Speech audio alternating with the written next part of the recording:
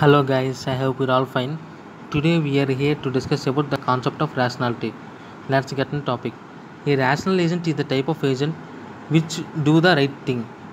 Here here rationality means it is a status of being reasonable, sensible and having good sense of judgment.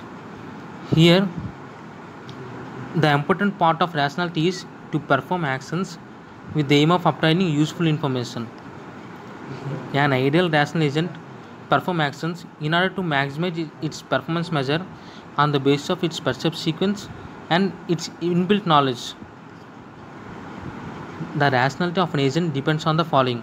They are the performance measure, the agent's percept sequence, the agent's prior knowledge about the environment, and the actions of the agent that can carry out. This is all about the concept of rationality. I hope you understand, guys. Thank you.